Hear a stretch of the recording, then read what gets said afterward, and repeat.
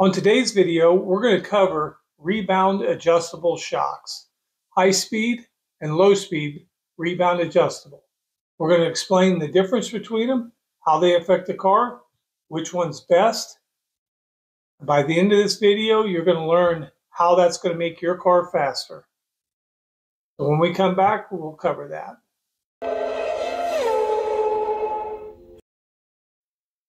Rebound adjustable shocks.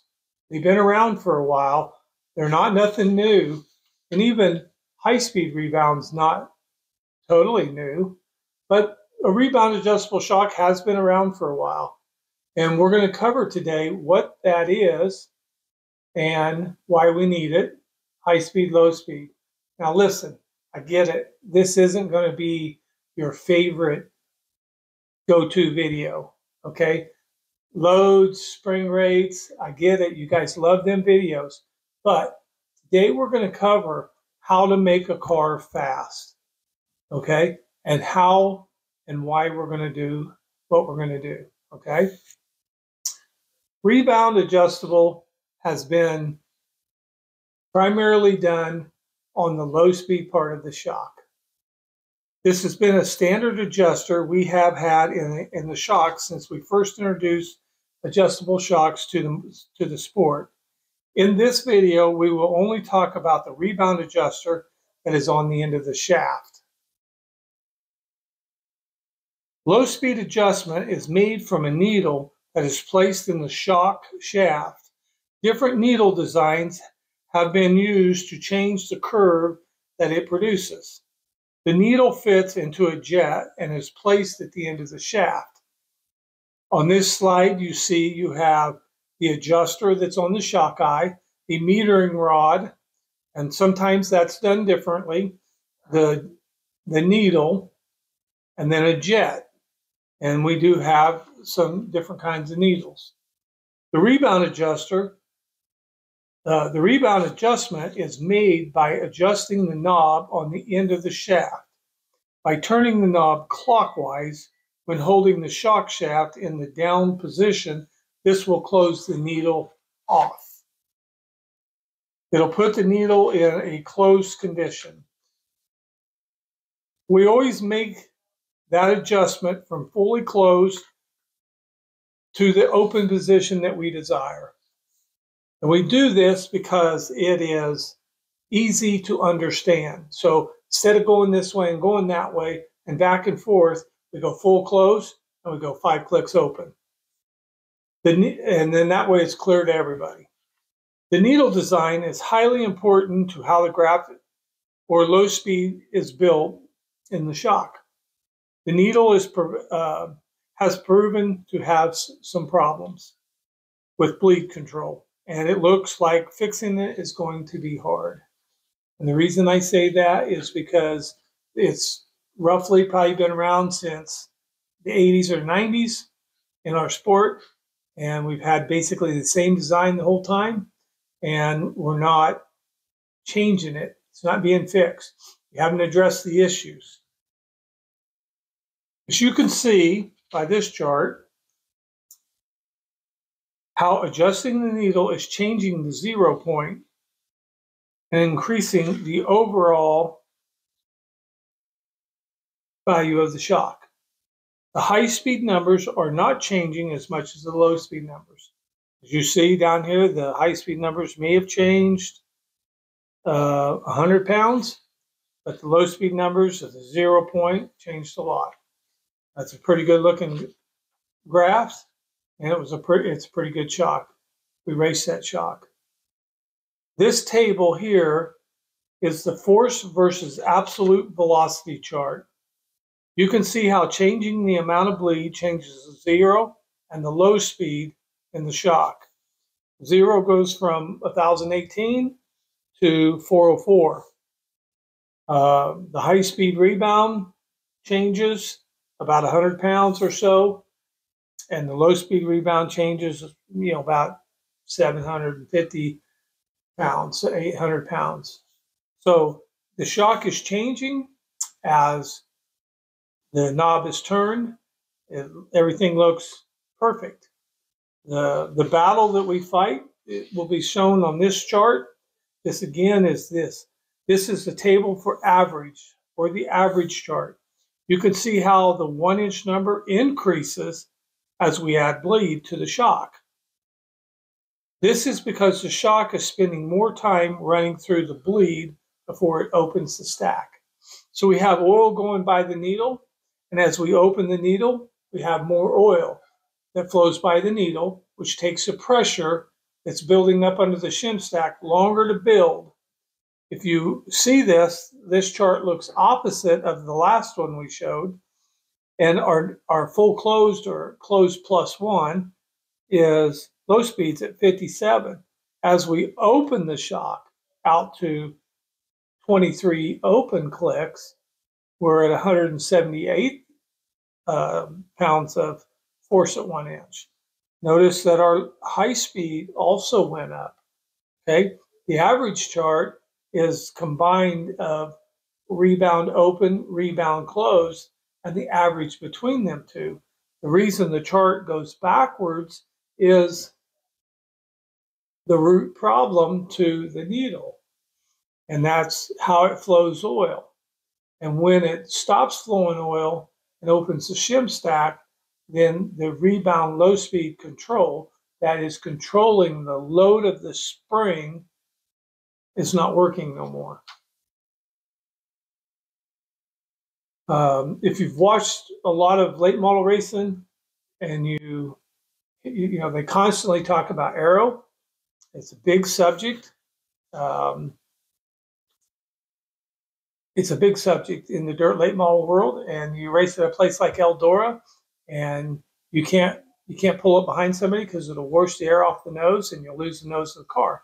You're going to lose the nose of the car because you don't have enough low speed or rebound to control the nose of the car. It needs to be fixed. Okay, the next chart's going to show a high speed adjustment. So everything we've talked about so far has adjusted the low speed part of the shock. Okay, it's adjusting the bleed. We're changing the bleed. We're virtually no bleed to an open bleed. Okay, so we need to understand when's a good time to run no bleed and when's a good time to run bleed. We need to understand those things. And if you go, I'm dry slick all the time, is that a good time to run no bleed? This is why this needle and many late model guys are opening their shock in the feature and closing their shock for qualifying or heat races, because they can't run minimal bleed in the slick. High speed adjustment. High speed adjustment. This is high speed adjustment, force versus absolute velocity dyno graph. As you can see, we are moving the high speed numbers, which is making the 0 point move up the scale. Note, the bleed is not changing, so the grip and the car will stay the same. We're not changing the bleed in this. We're changing the pressure on the stack. A visual for this, we've got a 200-pound spring, and we have that spring at 1 inch of compression, 200 pounds of load. We have a 200-pound spring at 5 inches of compression, 1,000 pounds of load. Okay, these two springs have different load values on them, but they are the same 200-pound spring. Okay, this is the same shock, but by changing the load value on the shim stack and being able to do it externally, this changes the entire shock. As you see in this chart, we have big separation between the first click and the last click on the high speed. And we have a zero change from about 1,000 to roughly 250. So we have a change across the entire rebound. This is high speed rebound.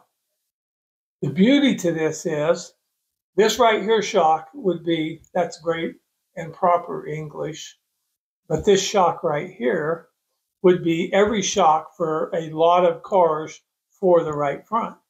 They cover them all in one shock.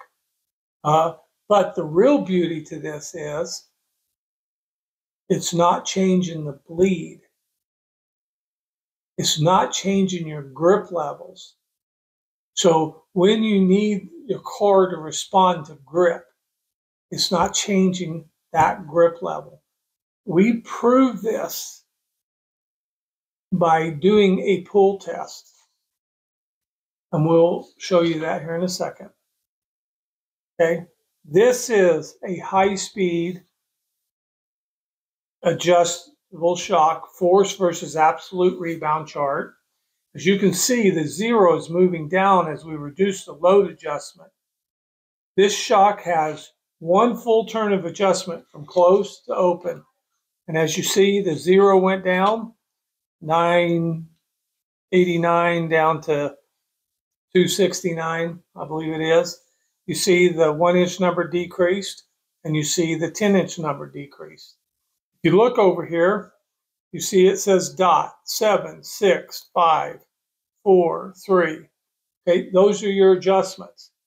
The dot is full closed. It's a set screw aligned with the dot. And at full closed value, 21.23 seconds of pull time. At the 5 or halfway adjust, 20.97 seconds of pull time. This is telling you or showing you that we're not affecting the bleed. The bleed has the same value, okay? We have designed a test outside of the dyno to test load on the shock, okay? We build a machine to test load, and we test load over a distance, and we time that distance, okay? And we are not doing it like the dyno. The dyno, I don't know if I can explain this well. The dyno produces a force, and the shock resists that force, okay? But the force is greater than the shock, okay? And same thing would be true on a spring smasher. And I hear guys are doing this, and I don't agree with it, but they're putting their shock on the spring smasher and pulling it apart or compressing it, and then reading a load and calling it a dyno number. That ain't no dyno number, okay? It's not much value. I suppose if the shock was totally junk, you'd be able to tell that. But we're talking about pulling a load that changes because of the knobbing in the shock. You know, a dyno is so powerful it'll pull right through a given problem. Okay, the car won't do that. So the pull test simulates more the car, what the car is capable of doing. Okay, and not the dyno. But we do them both. We dyno and pull. That chart's showing you that. The next chart, this is a high-speed adjuster average dyno graph. As you can see, we are moving the whole value of the shock as we go to the open position. The decrease in the 1-inch number is a result of less preload on the stack, and the fact that the pull time is slightly less in the 5 than at the dot. This shows you that we're not changing the bleed. Okay, on a low speed normal needle shock at full close, the shock we showed in the graph, the pull time's around 11 seconds, 11 and a half seconds. At 2 clicks open, you know, we're 1 click open, 3 clicks open, 5 clicks open, we're down to 4 or 5 seconds, 3 to 4 seconds of pull time on that shock already. Okay, so our spring control is very, very low, very poor. You see it here that the bleed is decreasing in value as the shock gets softer.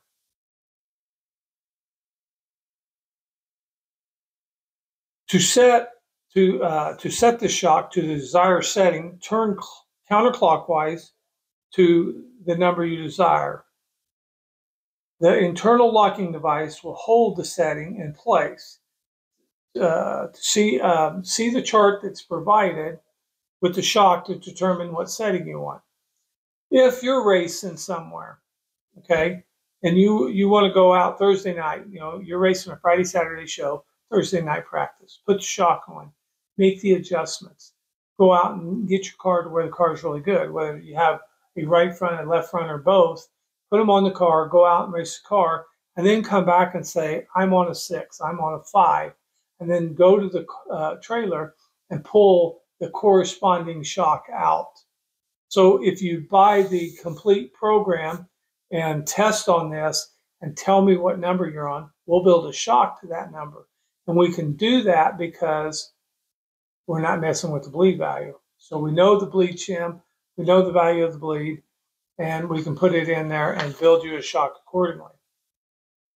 So to adjust it, you need to remove the shock eye, and the high-speed adjuster knob is there. When the set screw and the dot are aligned, this is full closed.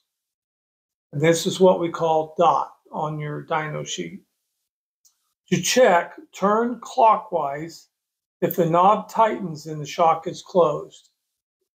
If unsure, always turn the knob clockwise until you're at the dot.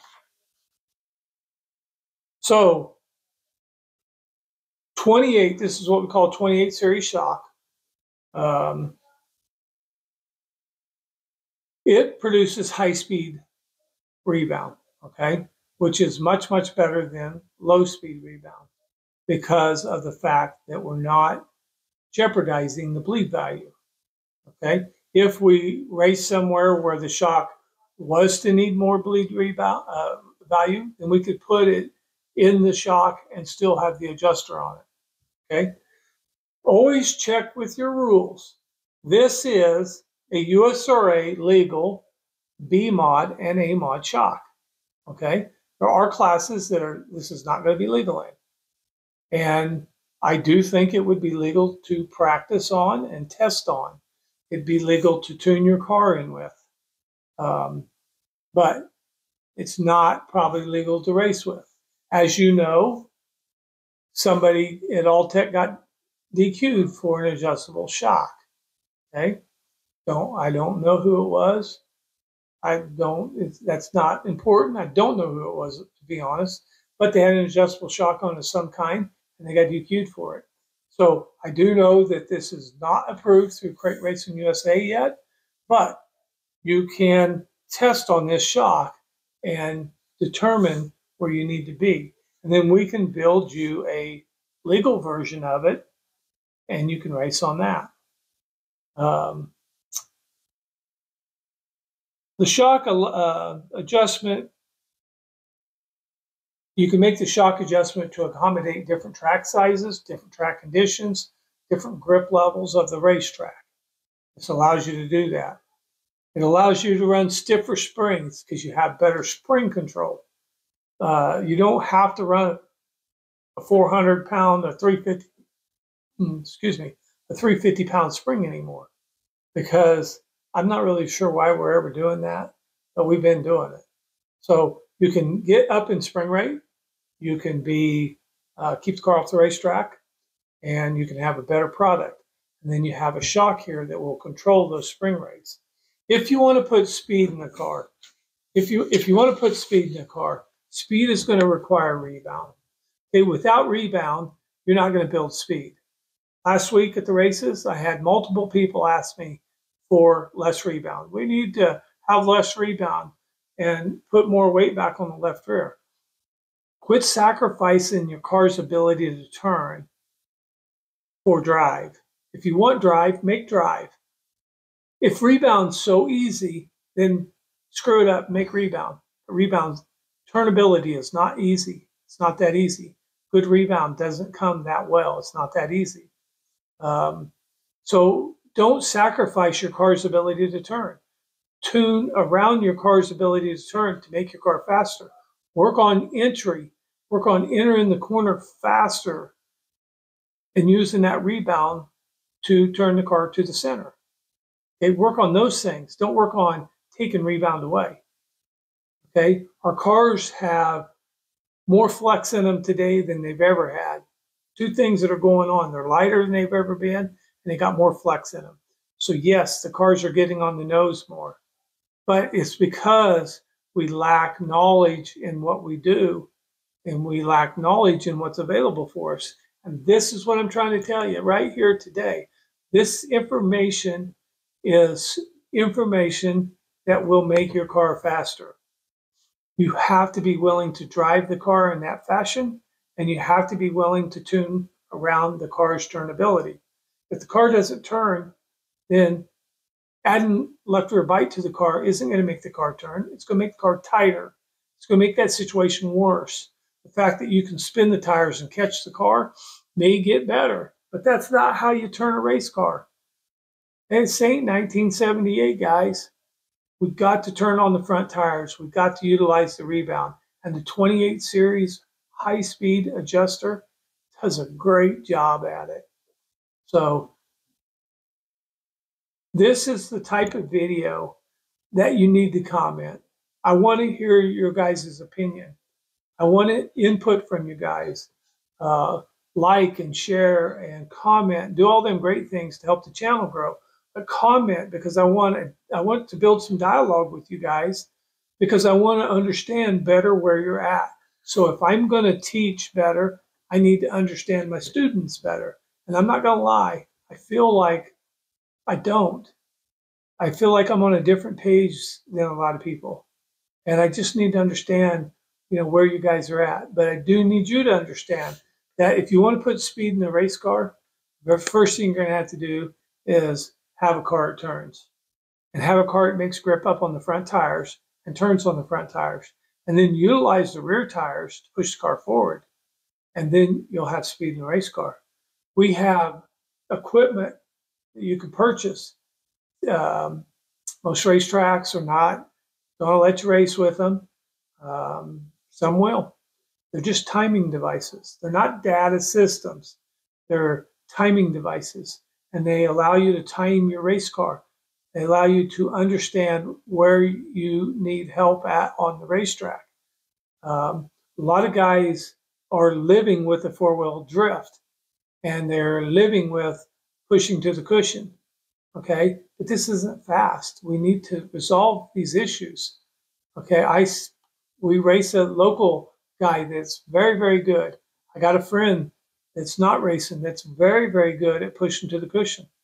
Has a lot of victories under his belt because he raced at a place that you could carry speed across the center and let it drift to the cushion and come off the corner. And for years, people created careers racing this way at those tracks. Okay, those days are done, because people are coming and racing against you with grip in their cars and their tires, and that grip is making them faster, and they're beating us because we're sliding across the racetrack looking for a cushion that's not there as much as it used to be. So we need to learn these things, guys. If you need help, call us 620-326-3152. Facebook message me. Look us up on the internet, bsbgofast.com. Come find me at the racetrack. If you ever see me at the racetrack, don't ever hesitate to come to our trailer. Approach me in the grandstands, along the fence, wherever we are, wherever you see me. If you need help, come and ask for it.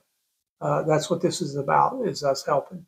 If you want to get more involved and grow your racing program, look at our team program. Go to our website. Look at our team, BSB Go Fast, and let us help you learn how to be fast. So that's what we're here for, guys. So as always, go fast, go left, and God bless you. We'll see you next time.